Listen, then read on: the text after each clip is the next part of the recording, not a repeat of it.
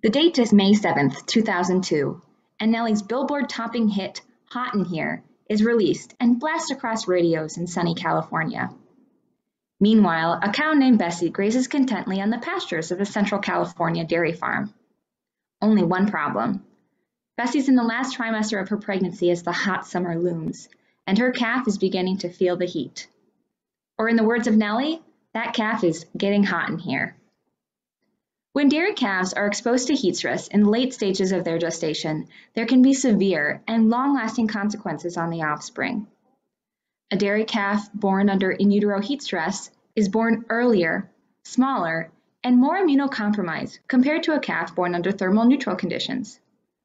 What's more interesting is even 2 to 5 years after this initial insult, this heat-stressed dairy calf has turned into a mature dairy cow that makes less milk. So why is this important? Well, milk is made by this organ right here called the mammary gland that's composed of milk-synthesizing tissue called parenchyma. Through a timed series of organ harvests and cellular and tissue analysis, my research demonstrates that dairy cattle exposed to heat stress in late gestation have a smaller mammary gland with a less developed and slower growing parenchyma across their lifetime, from birth to maturity, leading to a reduced capacity to make milk.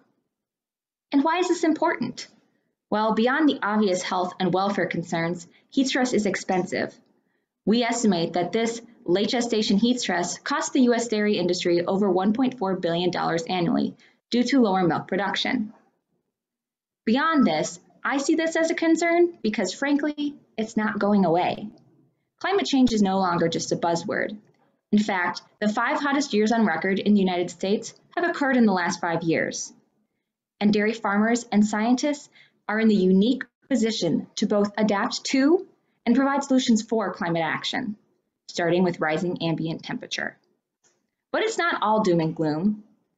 My lab is investigating different forms of heat stress abatement, like shade, solar-powered fans, and sprinklers, and we've proven them effective in cooling dairy cattle of different ages, stages, and climates. If continuous effort is made to sustainably and affordably cool dairy cows, particularly those in late gestation, I believe that in the future, maybe by May 7th, 2052, that dairy farmers around the globe will say, "It's getting hot in here, so time to cool our cows."